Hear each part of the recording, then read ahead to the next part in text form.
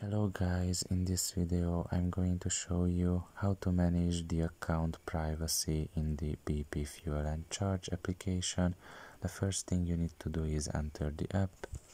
Once you are done with that and you are in the home page, you should look at the top of your left corner and there you will see 3 lines. Press on it, and here in this page you should select the settings option.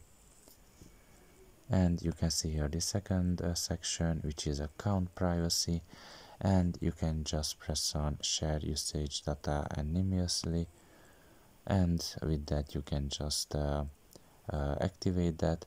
And if you want to deactivate it, you can just press on it once again and you can deactivate basically this setting.